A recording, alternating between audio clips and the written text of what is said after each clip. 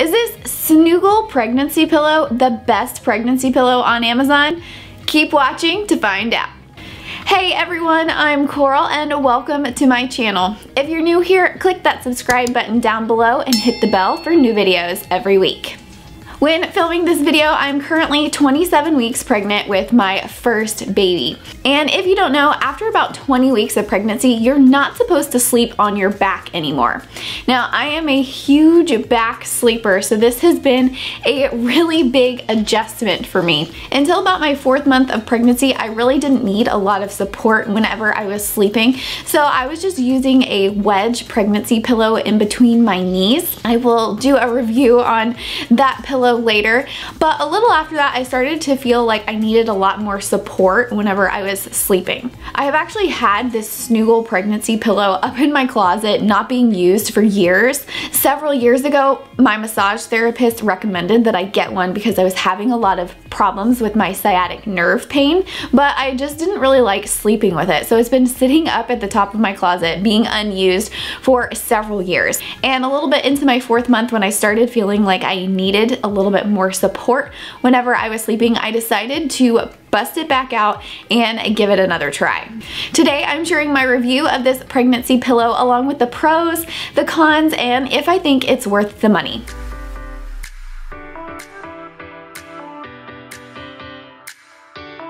This pillow, along with the other products that I mentioned, will be linked down below in the description, so if you see something you want to grab for yourself, click down below to get it. First off, in my reviews, I always like to start out talking about the price.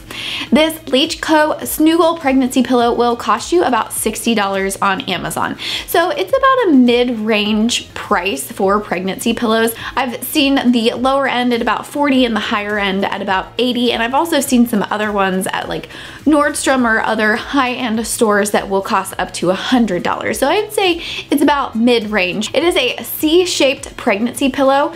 So there are pretty much about 3 different types of pregnancy pillows out there on the market right now. The first one is a wedge pregnancy pillow. This is the kind that I was using before that just felt like it wasn't providing me enough support whenever I was sleeping, and I kept waking up on my back, so it didn't provide me any back support. The second type of pregnancy pillow is the C-shaped pillow. So it's going to line you on one side, either your back or your belly, and provide support on that side, and then is usually going to wrap around your neck, and then you can tuck it between your knees as well. So the Snoogle is a C-shaped pillow. Then there is the U-shaped pregnancy pillow, and that kind of pillow provides support on both sides. So it will wrap around you, and no matter which way you turn, you have support on your belly or on your stomach and on your back at the same time. Now, I did try out one of these U-shaped pregnancy pillows, but I honestly didn't like it. It was really huge, and even though I'm somebody who's always freezing and sleeps with a ton of blankets, I woke up in the middle of the night and was just way too hot because I felt completely surrounded by the U-shaped pillow. So I really do like the C shape of the Snoogle. Next, let's talk about sleeping positions. There are 2 sleeping positions that you can sleep in with the Snoogle pillow. The first one is called back to back, and that one is where you lie with your back against the long side of the pillow. Part of it is going to drape over your neck, and you're going to rest your head on it, and then you can tuck the bottom portion between your knees. This sleeping position provides a lot of back support. That is what I was really needing whenever I was sleeping with the wedge pillow. I felt like I didn't have enough support on my back, and I felt like I would sleep better if I had that support. Also, since you are tucking the bottom part of the pillow between your knees, it's going to provide you hip support and keep your hips aligned, and also give you some support between your knees. That way your knees aren't sore from sitting together all night long. The other sleeping position is called the belly basic, and that is where you sleep with your belly up against the long part of the pillow. So this can provide some belly support if you want to tuck that underneath your belly. I honestly don't do that whenever I sleep like this. I just kind of like to hug it. So you are sleeping facing the long side of the pillow. The top part of the pillow is going to be draped along your back side. You can give it a little bit of a hug. When I sleep in this position, I usually wrap both arms around it and sleep like I'm hugging it, and then you can place your knees on the bottom part of the pillow. I also usually tuck the bottom part of the pillow Or in this position, you can leave it out a little bit straighter and put that between your ankles as well. So this is again providing support and alignment for your hips and for your ankles if you want that support, and then can give you belly support if you want to tuck it underneath your belly a little bit. Like I said, the back to back is my favorite position to sleep in, but I do sleep in both positions because I don't like to have to wrangle the pillow in the middle of the night. So I usually start off sleeping in the back to back position, and then when I wake up in the middle of the night, I will switch to the other position, and if I wake up one more time, I will flip back because I don't want to have to deal with flipping the pillow back and forth in the middle of the night. That's just a pain. I would rather just turn myself, and I'm pretty comfortable in both positions. So a huge pro with this pillow for me is that I sleep like a baby. Like I mentioned earlier with that wedge pillow, I kept waking up on my back in the middle of the night. That's just my tendency. I am a back sleeper, so I kept waking up on my back, and it was actually very uncomfortable. I could feel the baby and everything else inside of my stomach pressing down every time that I woke up, and it just wasn't a comfortable feeling. I think that has a lot to do with when I sleep with it lined down my back. There's just nowhere else to go, and I don't feel the need to toss and turn in the middle of the night. I was also waking up way more in the middle of the night before I started using this pillow. I don't know if it was just because I was uncomfortable or I didn't have enough support, but since I have been sleeping with this pillow, I have been sleeping much deeper and sleeping much longer hours before I wake up. When I started sleeping with this pillow, my husband commented that he had woken up in the middle of the night and he saw how soundly I was sleeping. He said I looked like a koala because I was just hugging the pillow and sleeping so soundly. Another pro I like about this pillow is it's very supportive.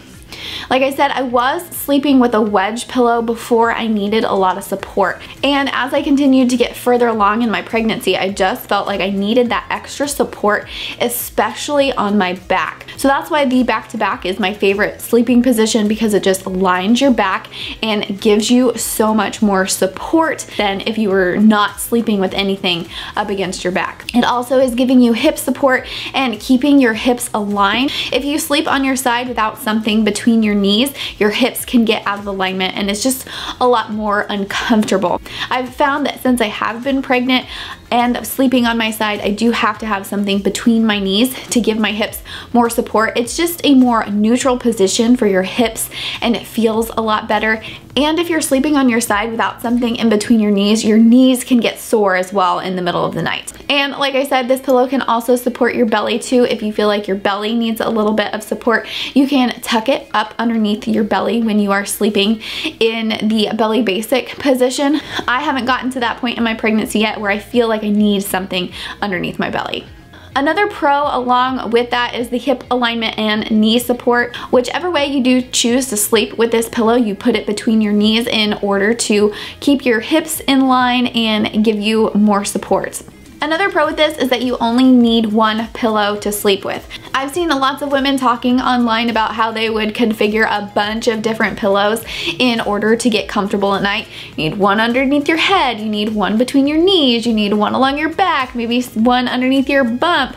The great thing about this pillow is that you get all the support that you need in one pillow. So you're not having to set up a million different pillows in order to get comfortable to sleep at night.